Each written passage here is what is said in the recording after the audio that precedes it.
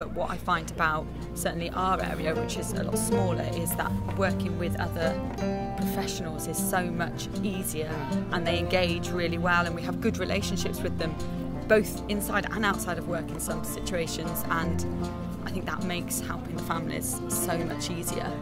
Yeah.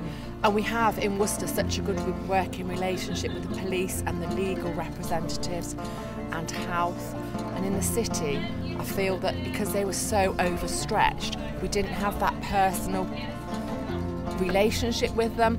Like, we can talk to our legal on first name terms, we can talk to the police and we know who they are and they're really supportive, and we sort of see them on a day-to-day basis, and don't it's we? not us chasing them. No. Sometimes they want to tell us things. It's Yeah. not about making sure we've heard from them.